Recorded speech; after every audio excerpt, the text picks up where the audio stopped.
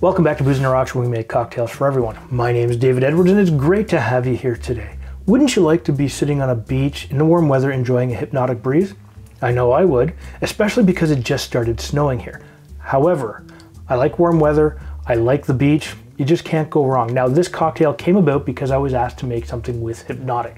And it's not a liqueur I usually use very often, but you know what? I think this is right up everyone's alley. Simple, easy to make, and perfect for whether you're at home or on a beach. So let's get into it.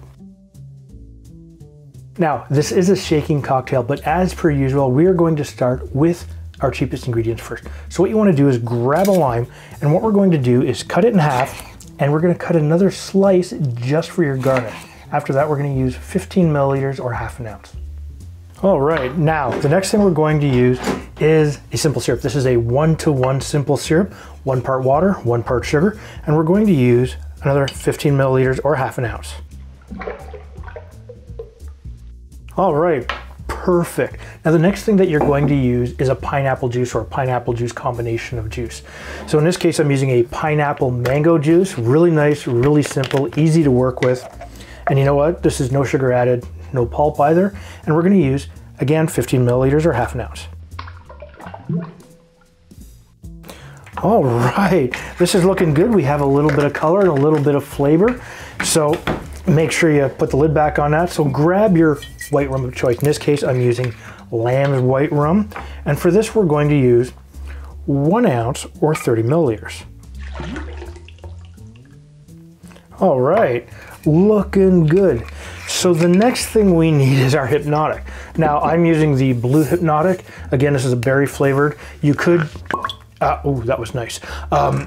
You could choose a different Hypnotiq if you want, but it is going to change the flavors and you have to make sure that the flavors work together. So if you're going to do that, adjust the juices and the levels until you get what you want. Now for this, we're going to use 2.5 ounces or 75 milliliters.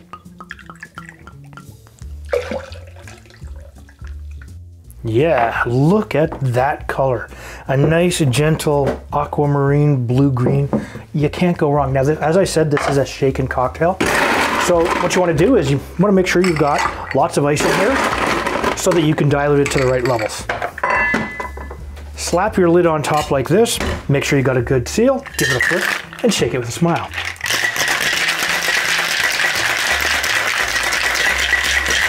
Yeah. Pop that off with the strength of 1,000 lime wheels, like so. Put that off to the side. Grab your glass of choice. In this case, I'm going to use a hurricane glass, one of my favorite shaped glasses. But you know what? Doesn't matter. Use whatever you want. Use a mason jar for all you care, because it's your drink. And we're going to just fill this up right to the top with ice. Perfect. Now, I'm going to strain this using my Hawthorne strainer. And I'm just going to use my fine strainer because I want to keep out any ice chunks.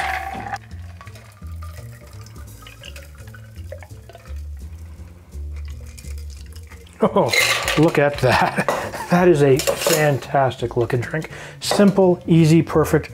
Now grab a cocktail cherry and your little lime wheel that you cut earlier and a cocktail pin. So what we'll do is just grab a nice little cherry, like so. Put it directly in the center. We're going to fold this after I pull the stem and slide that through like this, and now we'll just add it in like so. Yeah, look at that. Absolutely fantastic. Now what you're going to do is grab yourself a nice little bendy straw, slide it in there like so, and give it a sip. That is good. You get the Hypnotiq, it's nice and strong. The juice, the lime, the rum and the simple syrup, give it a little bit of a punch and a little bit more depth of flavor. It all works really, really well together. You know what? You can't go wrong with this. Simple and easy, just the way you like it.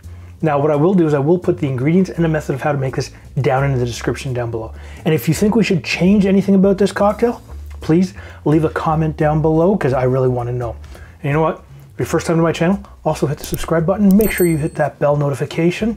And that way, every time I put up a new video, you will be notified.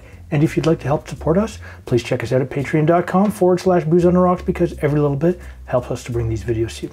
You have a fantastic afternoon.